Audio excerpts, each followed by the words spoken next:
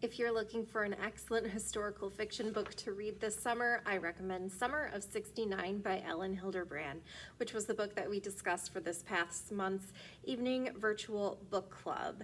It talks about the Nichols Foley family who is living their lives during the summer of 1969 on Nantucket and Martha's Vineyard. It starts with matriarch Exalta, her daughter Kate, and Kate's children Blair, Kirby, Tiger, and Jessie. Jessie is turning 13 in the summer of 1969, and her whole world is turned upside down when her beloved older brother Tiger is shipped off to Vietnam.